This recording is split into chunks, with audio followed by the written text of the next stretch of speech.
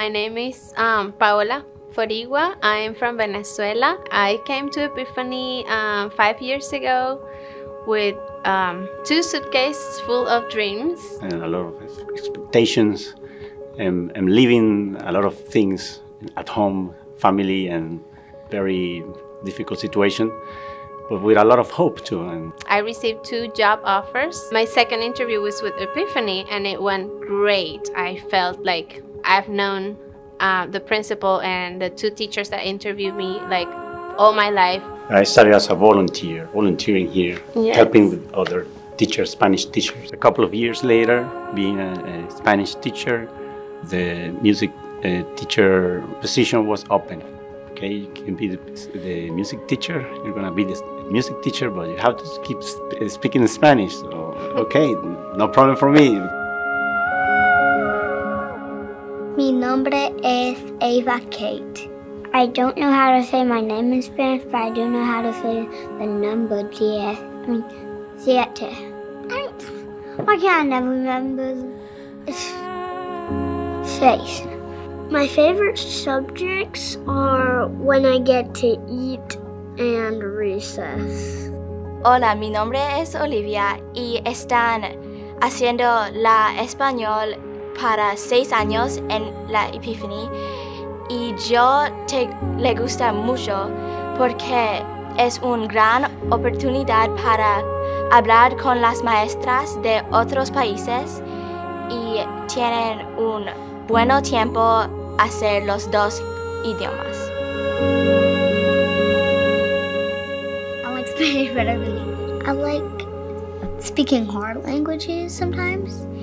And it's really cool, like, when you learn a new language.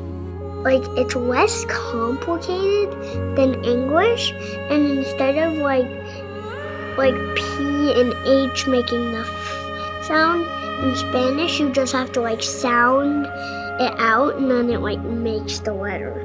But Spanish is easier than English. Spanish, I think, is a good opportunity for people to learn a different language. Yo me gusta español porque tengo muchos maestras que es muy nice. Delphin, because I have a fin in my class, like a person, like that's my friend, and it's kind of funny because like I know a person fin, and the delphin word is like dolphin in Spanish, so it's like a word also. Jugar, because well, the J at the front it sounds like an H. It's a little complicated, and it's rinoceronte. I only know how to like write. Instead of ra, it's ra. And also the words are different. Like if I need one word, it could be different in like Venezuela than Peru. So sometimes I just have to learn both ways, so I can speak to both of them how they'll understand too. ¿Qué pasó, mi chula? What's going on, my girl? My dad knows some of it, but he don't really remember all of it. He needs to practice. When he comes in from work, he's like, hola, Jaime, and he's like, hola, papa. They kind of speak Spanglish because they don't really have the accent and they don't really know how to spell stuff, so. Sometimes, but it's not very good. Most all words she tries to say are wrong, but she is doing better at it, so.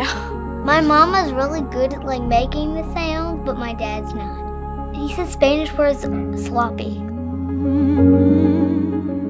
Being able to see the kids communicate with people, with people that comes to our school from other countries, see those students interact with our students in kindergarten and 1st grade, and being able to communicate with them and see their faces when they see, oh, these students really speak Spanish. That's really cool. I hope that the students that have been through the immersion program here at Epiphany continue to appreciate different cultures.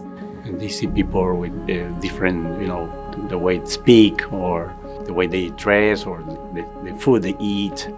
I think that's one of the most important things that they have learned. Also, I hope that they can continue to use their Spanish skills, like keep developing. We call being bilingual having a superpower.